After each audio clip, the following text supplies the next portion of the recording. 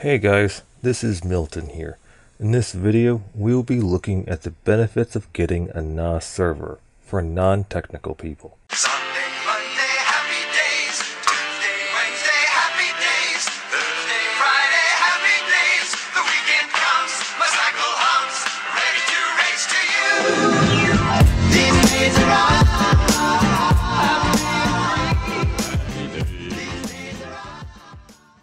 For my examples, I'm going to be using the Synology. I heavily recommend the servers as they are great for personal and small business. Let's get started. In simple terms, a NAS is a hard drive that you connect to the back of your router, and the hard drive will have an Ethernet port on the back of it for you to take an Ethernet cord and plug it into the back of the NAS, and the other end to the back of the router. Then you can access the folders of the NAS through the network folders on your computer. The benefits of getting a NAS is that you can store your files off of your computer in an organized way. I know for me, I have a solid-state hard drive, so I do not have a lot of space to store my videos that I produce for YouTube. And you may be in the same situation if you have photos or home movies that you are now storing on multiple drives throughout your house.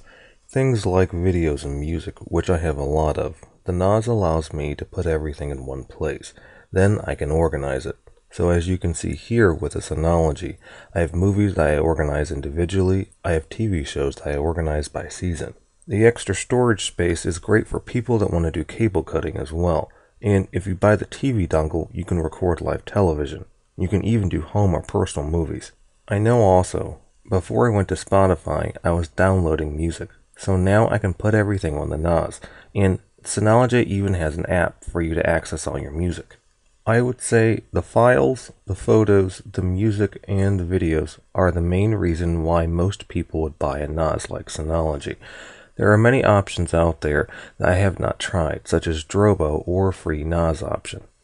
Drobo is going to be similar to Synology, or you can download software and turn your computer into a NAS.